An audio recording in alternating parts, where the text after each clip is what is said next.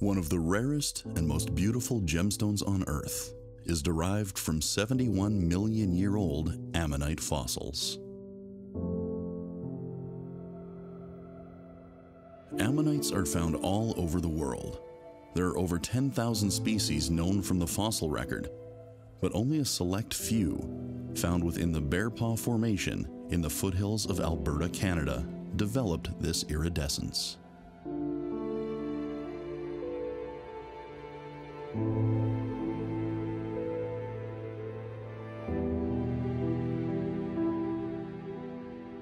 Many believe that these ammonites contain positive cosmic energy that's been absorbed through the Earth over millions of years. Early Blackfoot lore relates the history of Iniskim, or buffalo stone, to the ammonites found in this area.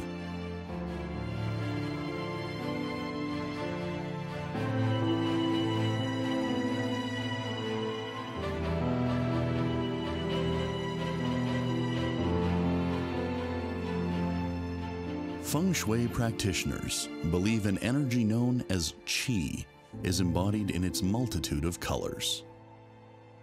The layers are patterned like a rainbow and may contain the full range of the visible spectrum. No two pieces are alike. It wasn't until 1981 that the unique material derived from these fossils would be internationally recognized as a gemstone. It was named Ammolite.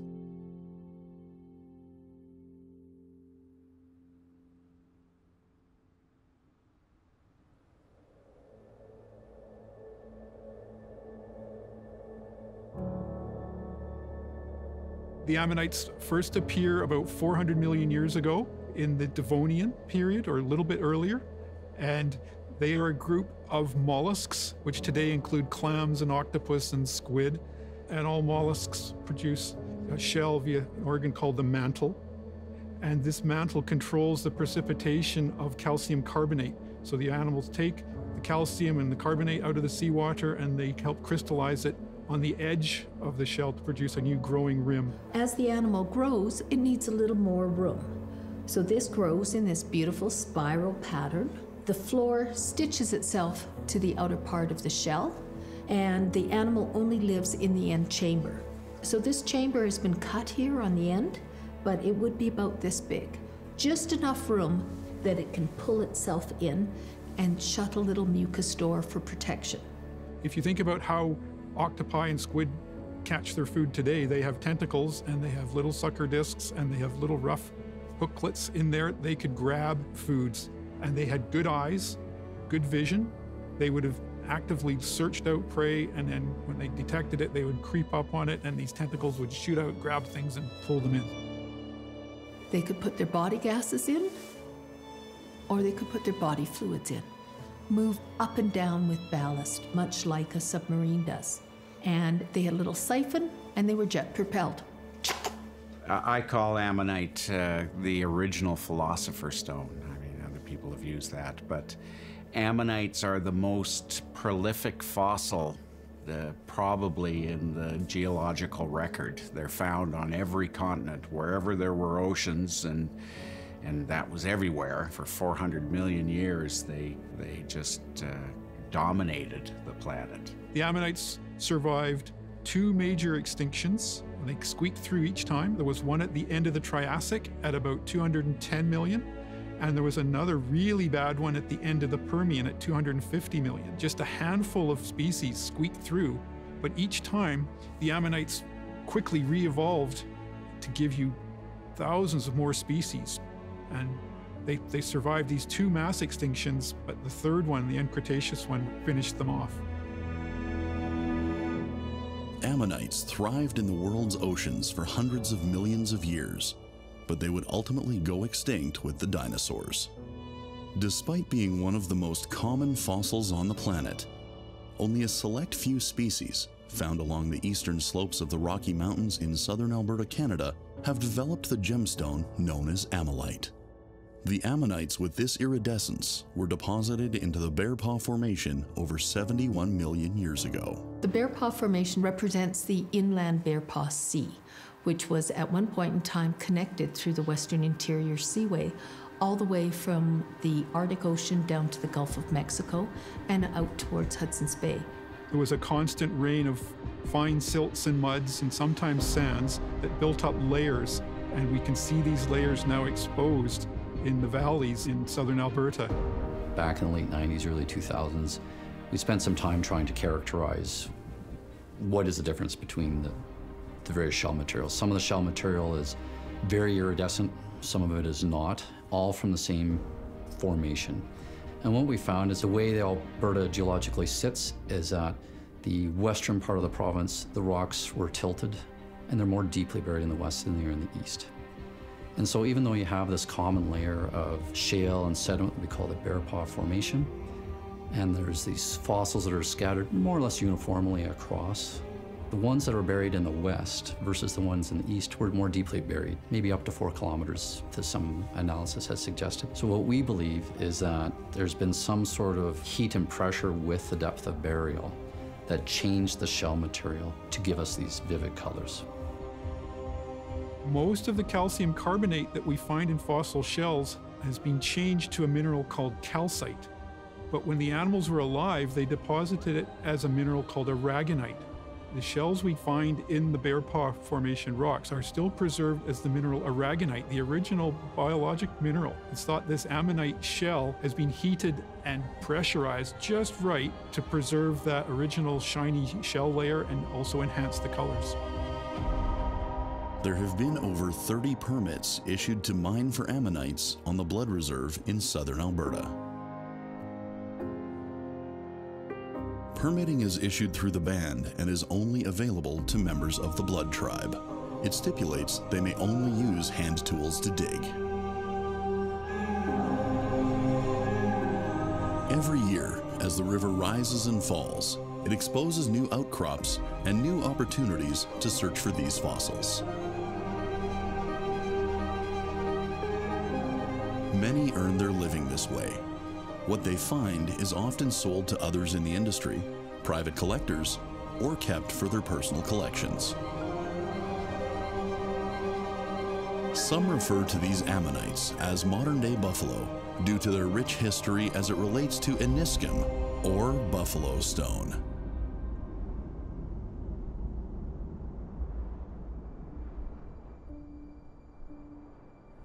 When you go back to the origin of the story 1,000 years ago, there was one certain Blackfoot clan in this geographical area that was having a very rough go in the wintertime. The buffalo weren't accessible, deer and rabbits and the likes were also very scarce. And every day the people of the tribe would pray in earnest and ask the Creator for some sort of assistance.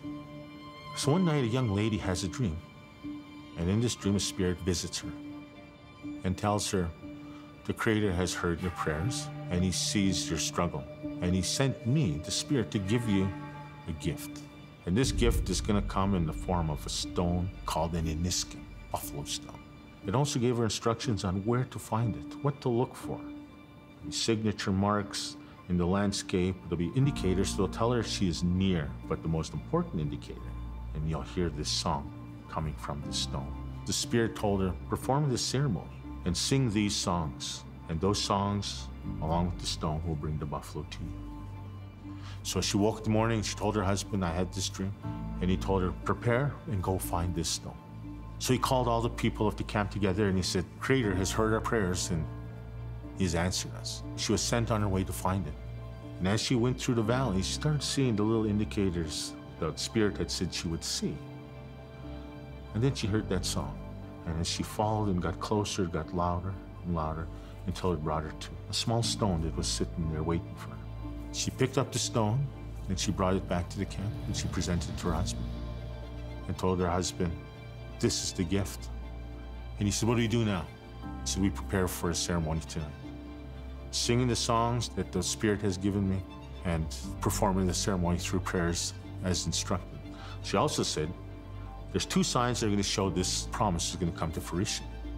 The first one is a storm's going to come in from the north. The dream instructed us to tether down our teepees, bring in our personal belongings. So the people went and did that. The second sign was that a buffalo was going to come and he's going to wander through the camp tonight. however, were not to harm this buffalo. The dream instructed her to tell the camp to tie their dogs. As the night grew on, the storm started to move in. And those that didn't prepare, their teepees were being blown over, their personal effects were being blown about. And they ran for refuge to where the ceremonies were going on. And as the ceremony went on through the night, the dogs started barking. And when they looked out, they could see this buffalo meandering through the teepee. And they were instructed not to harm that buffalo. Got towards morning, the storm subsided, and there was a dead calm. There was no wind at all. As the sun rose in the east, there was drifts everywhere. And just outside camp was a small herd of buffalo that were trapped in chest-deep snow. The people of that camp were able to go out and dispatch those buffaloes, and then provide food, shelter, and clothing throughout the rest of the winter. Because the buffalo stone is a byproduct, or is derived from segments of the Ammonite and or the Bakelite. It was given to our people 1,000 years ago to bring assistance, luck, and prosperity in the hunt, and the hunt meant food, shelter, and clothing. And since that time, the Blackfoot people have revered this stone. The songs and prayers are passed on from generation to generation. They attend annual ceremonies where their rocks are blessed and painted, signifying renewal of their luck and prosperity. The women dance with the stones, while the men sing the songs, giving thanks for the gift the Creator has given. Despite their significance, most of these ammonites would lay untouched along the St. Mary River. But in 1877, the river became the eastern boundary of the Blood Reserve through the signing of Treaty 7. And in 1917, D.B. Dowling, with the Geological Survey of Canada, provided the first description of iridescent ammonite shells from samples recognized in 1908. A few decades later, the rise of these spectacular fossils to international stardom as the world's newest gemstone, Ammolite, would begin. The history of Ammolite goes back to the 60s. The Nanton Rock Club used to come down in this area and collect along the river valleys, and they discovered Ammolite and started making the first cabochons. But Ammolite can fall apart if it's not stabilized, and they had some problems with it. It's not until 1967, a gentleman by the name of Santo Carboni. He had permission from the Karmas to walk the riverbanks here. That was a young gentleman too, studying to be a geologist. He had also permission from the Karmas. So one day he grabbed a piece of what we call the natural K-zone to Mr. Carboni. He polished the first stone in his lab on that Monday. And then he said, wow, we got something. So he came and talked to the Karmas. He said, I think we got something here. And they decided to form Canadian Corite. Santo had all the equipment because he prepared mineral samples as part of his job with the Geological Survey, and so he had lapping equipment and cutting equipment, and he knew the techniques used to make Lightning Ridge black opal, which is the most expensive colored gemstone right now. So Santo was the first person who was able to make a stable stone. In those same years, a gentleman by the name of René van der Velde, our former chairman, he was collecting Sunday picnic with the family just for the fun of it. And then he got to see that stone, and then he saw, wow, that has potential. So he quit his job at the time, find some backers, and bought out the Karmas. About 35 years ago, I came to Banff. At that time, we had a lot of foreign tourists, as we do now. And a gentleman came in, and he was one of the founders of Corite. His name was René van der Velde. He came in and he showed me something very unique. He showed me some gemstones that were found only in Alberta. At that time, they hadn't been named Ammolite. So I thought this was absolutely unnatural, because people would be coming from all over the world. They can find something that's made specifically in Alberta, and it's beautiful. It was a weekly process with René van der Velde. They would find the stones on the Mondays and Tuesdays. They would do the polishing and cleaning on the Wednesdays and Thursdays, go out to Banff on Fridays, sell to all the stores, and then do the same thing over and over again. Then he finally find Dr. Gublin, in Switzerland. He was in charge of the commission of Colorstone, giving some sample, a little bit of the geology of the bear paw. Dr. Gublin said, wow, this is beautiful. He said it deserved to have the gem status. And he's the one that called it Ammolite. And he named it as such with the L standing for lith. So the name Ammolite actually means stone of the ammonite. So now we had a gemstone. As the demand for Ammolite grew, so did the need for a commercial mine. Corite began mining the Cormos Ranch in 1983 in what is unofficially known as the K-Zone. Since 2001, commercial mining has been primarily in the blue zone, where the material is typically thicker and more brilliant in color. Ammolite jewelry is most commonly assembled into triplets, with a natural backing, layer of ammolite, and a quartz or spinel cap. Once an area has been mined, the land is reclaimed and returned to its original condition. In spring 2001, Ammolite was featured on the cover of Gems and Gemology magazine, solidifying its place in the gemstone world. Specimens are on display in museums around the globe, and feng shui, chakra, and other healing practitioners believe Ammolite holds the vibrational energies of the universe. It has been called the 7-color prosperity stone and the most influential gemstone of the millennium.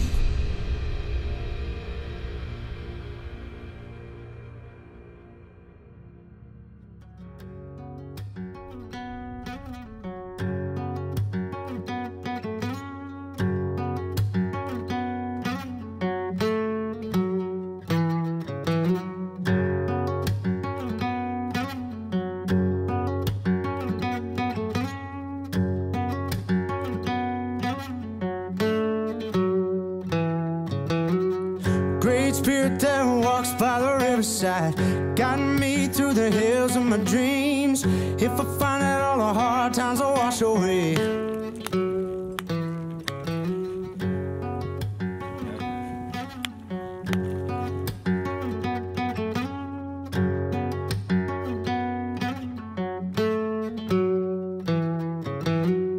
in the cave lies the stone of the buffalo. If I find that all my people will be free. Provincial examiner inspects each and every ammonite that we find. They're looking for something that's either scientifically important or not already represented in the provincial collection.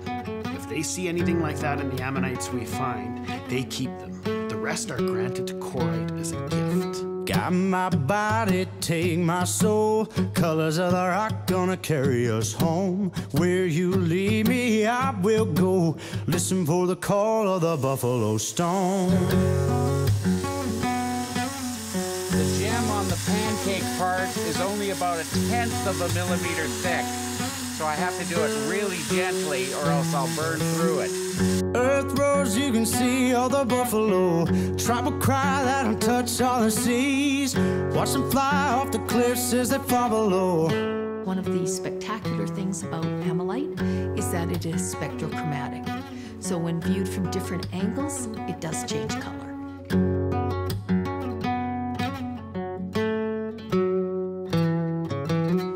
My body, take my soul. Colors of the rock gonna carry us home. Where you lead me, I will go. Listen for the call of the buffalo stone.